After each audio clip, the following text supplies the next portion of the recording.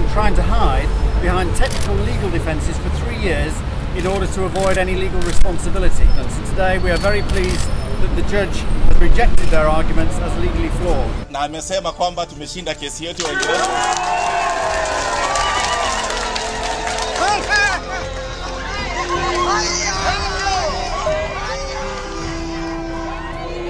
The Commission has taken litigation as part of the complementary mechanisms of addressing the past and also emerging human rights violations.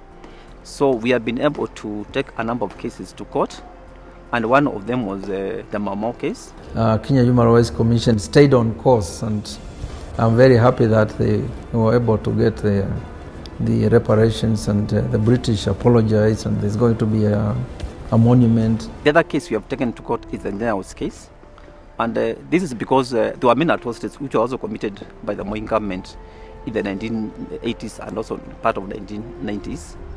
And out of that process, we have been able to see compensation for over 110 victims. And we also have been working with people who were victims of post-election violence, again to ensure justice for them and internally displaced people. The third case which we have been involved in is the EPAS, the Economic Partnership case, which was adjudicated, I think, in October last year. We instituted this case in 2007, and the idea was to either find ways of stopping the negotiations under the Economic Partnership Agreement, and the second is also to ensure that after stopping the negotiations, the government is also able to create a mechanism for public participation, because most of these negotiations have been undertaken in a very secretive manner. So public interest litigation was always an important aspect of our, of our work. The other achievement has been also organizing the different networks around these issues. For example, on the Mau case, apart from the decision, we have also ended up with the Mau War Veterans Association, which has been also dealing with other issues affecting the claimants.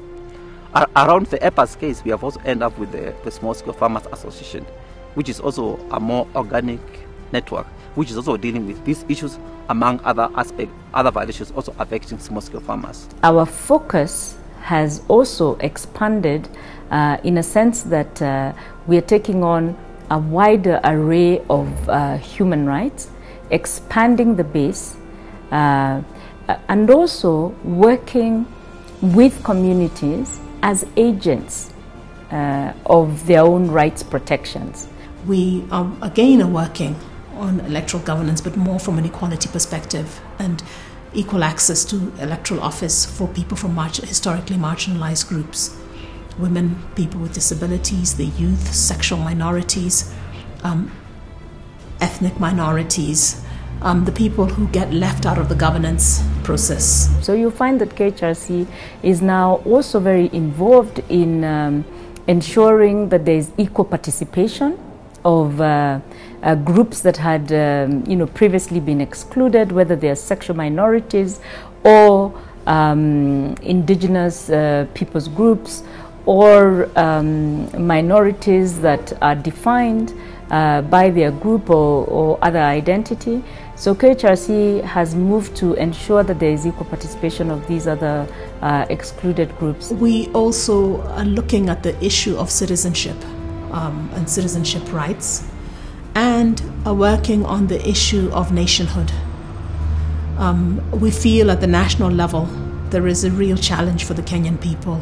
We still have not quite developed an identity of ourselves as Kenyans. You will find that there are parts of this country where just obtaining the documents that show that you're a Kenyan is a whole journey that is far more difficult because you happen to have been born in a certain part. The other strategic objective relates to ensuring service delivery, ensuring that the way in which we roll out devolution as a country again respects the human rights principles and actually results in services being available to people no matter where they are.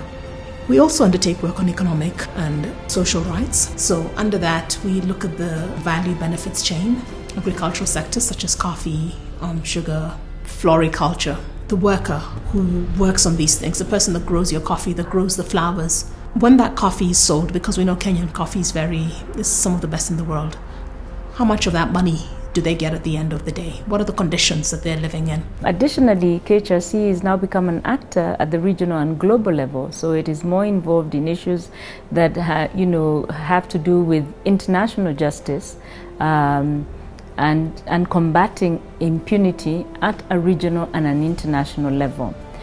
So you will find that in this new planning period, we're looking beyond our own borders to establish societies and states that respect human dignity and that are really human rights states. The final area that we work in relates to institutional development and sustainability.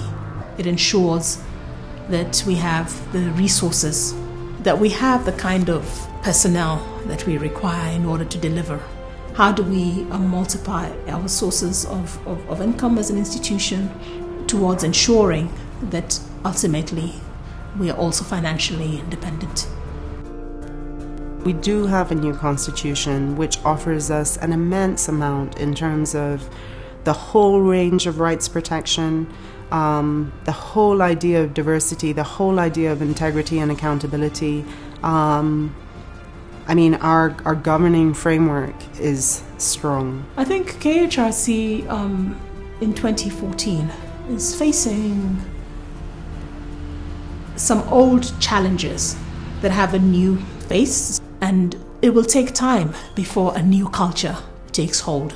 And so those of us who believe in human rights states and societies have to remain vigilant and have to continue working towards ensuring that we are all free and every single one of us has an opportunity to live freely.